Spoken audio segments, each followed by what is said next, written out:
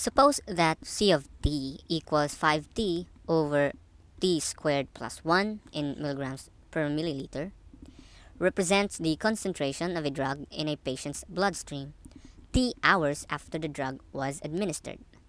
Construct a table of values for C of t for t equals 1, 2, 5, and 10. Round off answers to 3 decimal places.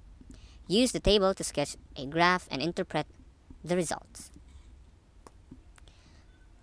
Okay, so the first thing that we need to do is to construct a table of values. Okay, so construct a table of values for C of t for t equals 1, 2, 5, and 10. Okay, so let's construct a table of values. So we'll have t, so we'll have t, and then we'll have sort of columns in here, okay, and below t is C of t. Okay, so below t is C of t. So for t equals 1, now I'm just going to include 0 here, so I'm going to include 0 and 1, 2, 5, and 10, and then I'm going to evaluate this function, right? I'm going to evaluate this function for all these times, 0, 1, 2, 5, and 10. Okay, so what is C of 0? So C of 0 will be, okay, we'll use this function right here. So it will be 5 times 0 over 0 squared, so that's t squared, so t is 0 for this one.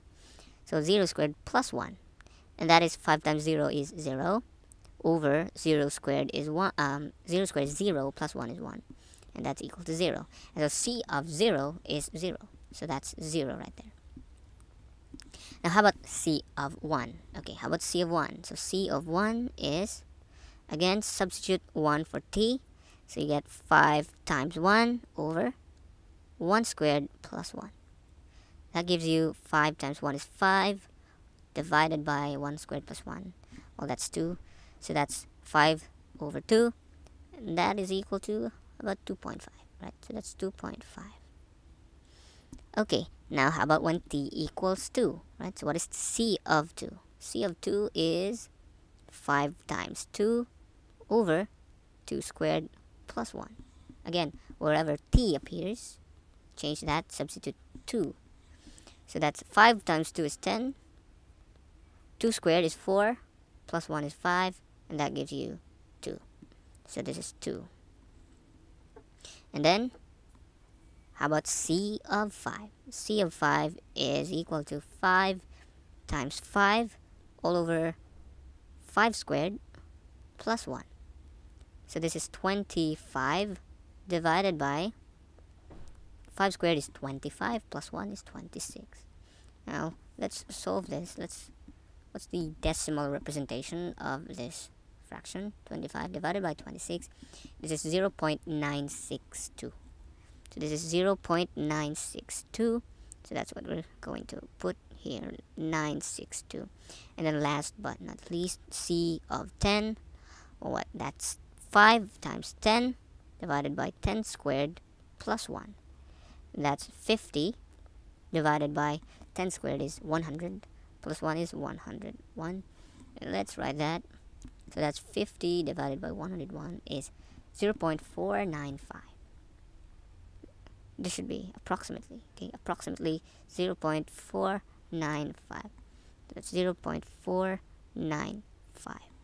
Okay, so our table is now complete. We can get rid of our computations. So the next thing that we need to do is to use the table to sketch the graph. Okay, we already have a pre-made graph. Let me show that one. Okay, so this is the graph for this table of values. And so here you can see that, so when t, so this is your t right here. So this is your t, and this is your C of t. So when t is 0, our C of t is 0, right? So this is your point. And then when t is 1, our C of t is 2.5. Right? See, 2.5. So this is the point. When t is 2, our C of t is 2. Right? So that's the point. When t is 5, that's 0.962. So that's about 1. Right? So that's about 1. 1.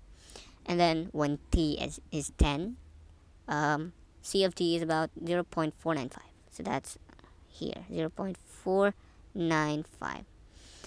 Okay, so that's the graph for this function. Now, the last thing that we need to do is to interpret the results. What does this mean? Okay, so this means that the highest concentration is after 1 hour, right? So after 1 hour, that's where the highest concentration of the drug in the bloodstream, right? So that's the highest concentration right there, and then it slowly trickles down to about 0. Okay, after 10 hours was about 0.495, and you could expect that that number will continue to go lower than that in the next hours.